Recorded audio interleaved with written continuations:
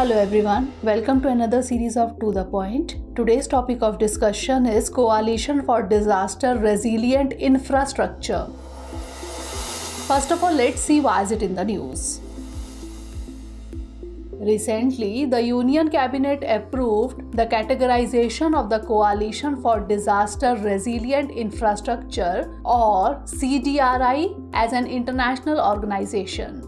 It also approved the signing of the Headquarters Agreement or HQA with CDRI, granting it the exemptions, immunities and privileges as contemplated under the United Nations Privileges and Immunities Act 1947. Now moving on to the significance of categorization. Deputing experts to other countries that are particularly vulnerable to disaster risk.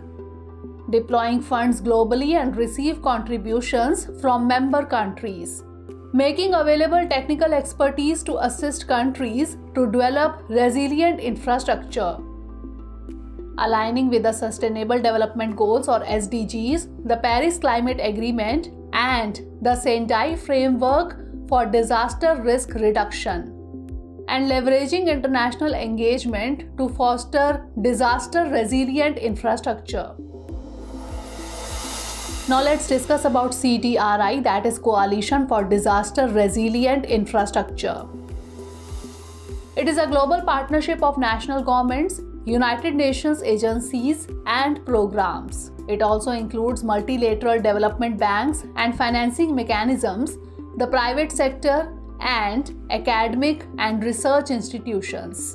Its aim is to increase the resilience of infrastructure systems to climate and disaster risk, thereby ensuring sustainable development. It was launched in 2019 at the United Nations Climate Action Summit in New York.